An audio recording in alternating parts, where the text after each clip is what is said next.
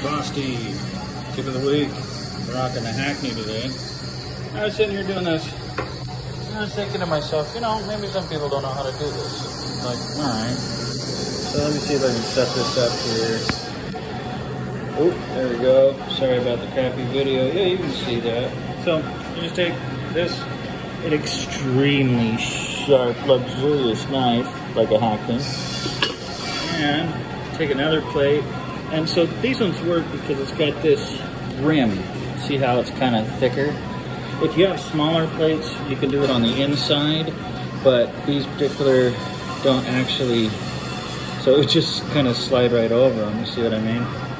So you just gotta find the right plate. Then you put this one on top like that. Then just find center. And like I said, use your gorgeous, exceedingly sharp Hackney or Morgan and slice right through it. Just like that. And you end up with these. Beautiful, right? And there is the cooking tip of the week.